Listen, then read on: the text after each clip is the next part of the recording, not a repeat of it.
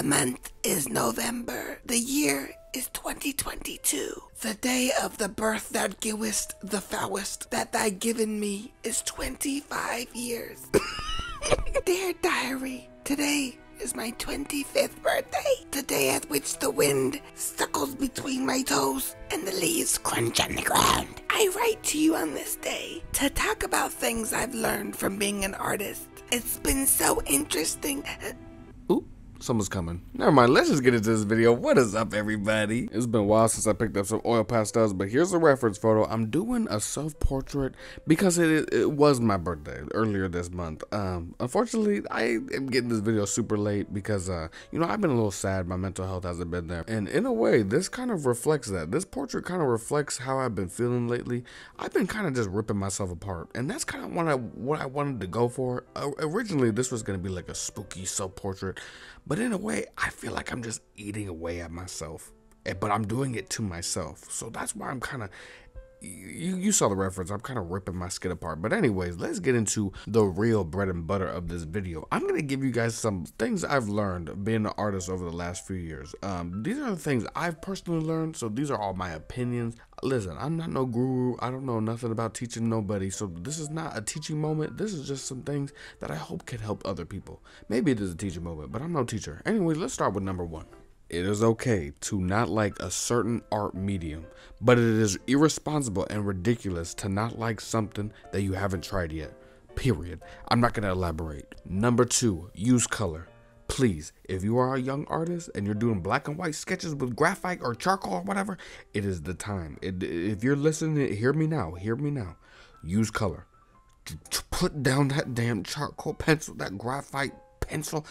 Listen, use color. Go get some color pencils. Go get some oil pastels. It'll change your life. Number three, I might get a little deep with this one, but skill and creativity are two different things. Listen, don't overthink this, but I believe skill is taught and creativity is something that you're born with. I feel like our creativity is at an all-time high when we're like little kids, right? And when you grow older, you start to lose that.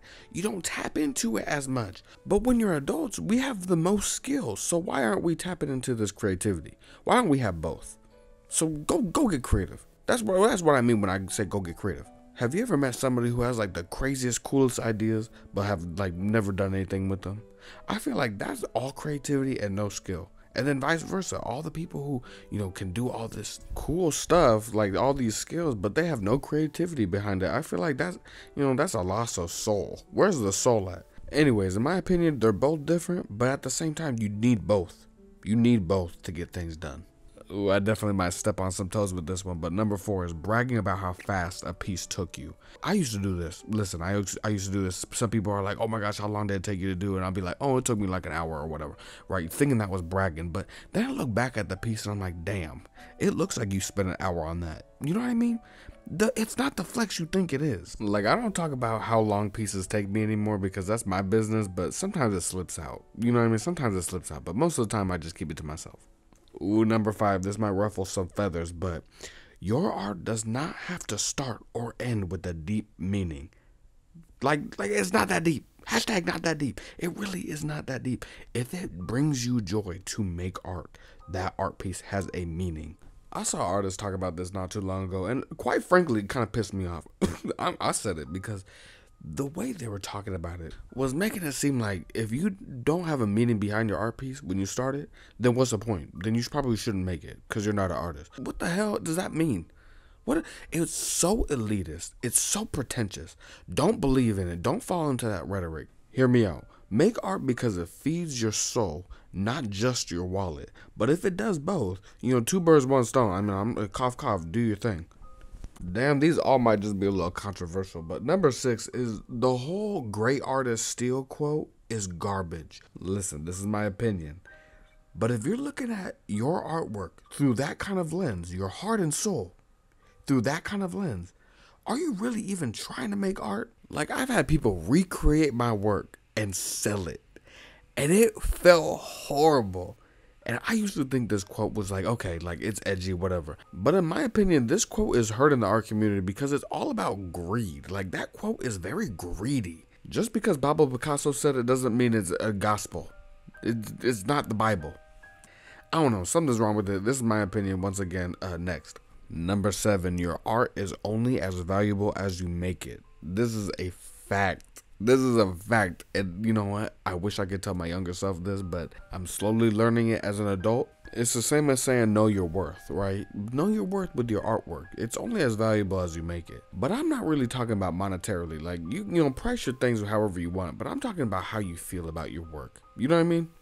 Listen, hear me out on this next one, because number 8 is you don't have to learn realism if you don't want to do commissions. Listen, once again, my opinion, but I feel like in the grand scope of things, most people who aren't like, you know, art people, right, who just like, you know, appreciate art, most of them will think that realism is the end all be all. Like if someone can do realism, oh, they're a great artist, right? They must be super creative and all that. Not necessarily. But those same people will spend good money on a commission rather than like an abstract piece or something super contemporary. I guess what I'm trying to say is I wrote this down. With realism comes the most profit, but usually where creativity goes to die. Listen, I'm recording this at 5 a.m. and I've not slept yet. I might not be making much sense. That's fine. Let me just get these over with. Number 9, don't get stuck in a genre. And that goes for everything in life. Life, art, relationships, everything. But I guess when it comes to art, right, I don't want to just be known as just doing oil pastels.